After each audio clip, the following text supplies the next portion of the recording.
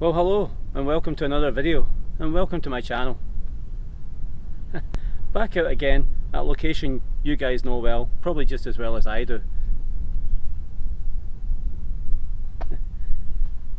Today wasn't really meant to be a video shoot. I just came down to Waterside Beach with Lisa, really for a day out, just to enjoy the sunshine and go for a gentle stroll. As you know, I'm not allowed to do any strenuous exercise, so a nice walk on the beach sounded like a good idea, but of course I had to bring the camera. Clear blue sky today with some white fluffy clouds, so I've been using a polarizer and I've been doing a lot of handheld stuff. Just rocks and stuff with a blue sky, kind of a scenic shots of the beach from different angles. I might use them in my Fundy project that I mentioned way back long time ago. The Fundy project is ongoing. I'm getting a nice collection of images for that, and I will maybe do a video update at some point pretty soon. You guys have seen me down in this beach before, but I don't think you maybe realise just how much water moves in and out the Bay of Fundy. If I can find the actual numbers, I'll put them up on the screen there for you.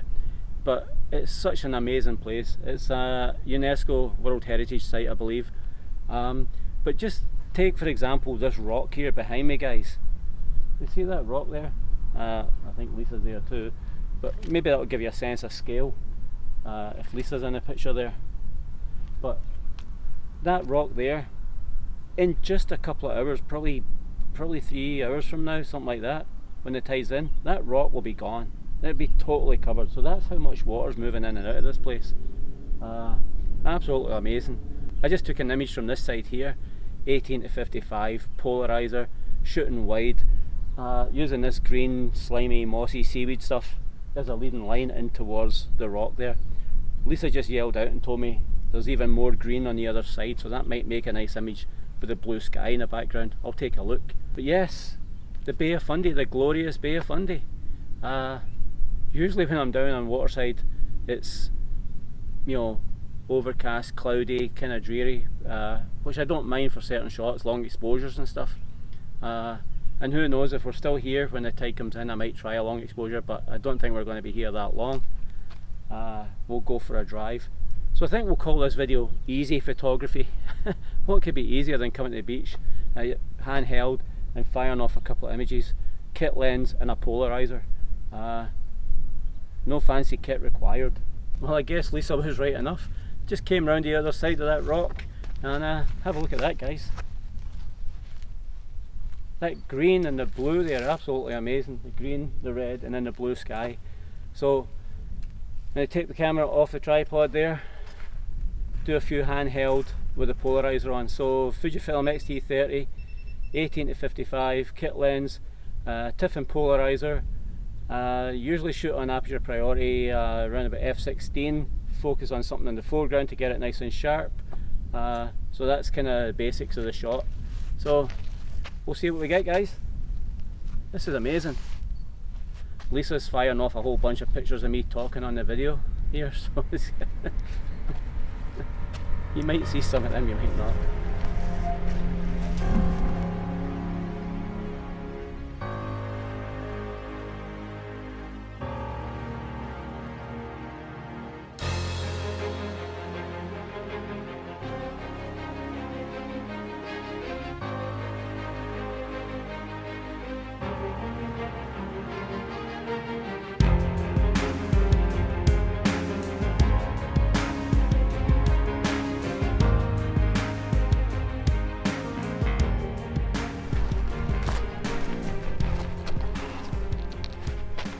Guys, it was pretty hot down here. Got the Crocodile Dundee hat on even.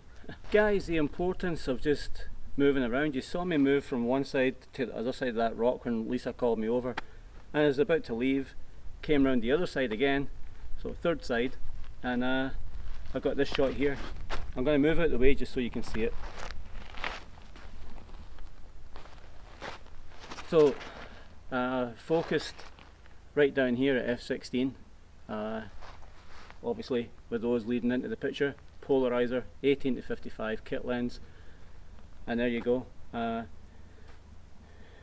Super shot, super easy. Like I said, that's the theme for today, super easy photography. Not having to do any hikes, not having to lug stuff all over the place, just on the beach with my camera. And yeah, you can do it. Anybody can do it. get out there. Anyway, gonna go head back down the beach, back towards the car. Not sure what the plans are, but if there's time I might go up above here on the bank where you've seen me before and take a shot over the top of the beach, but who knows.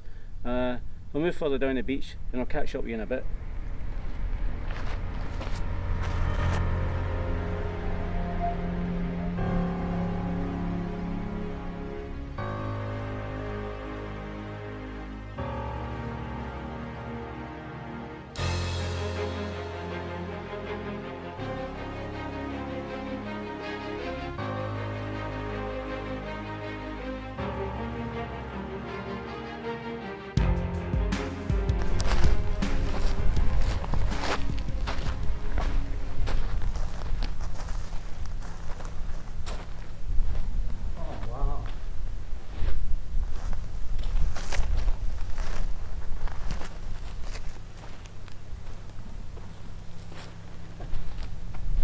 Guys, I'm going to end the video here.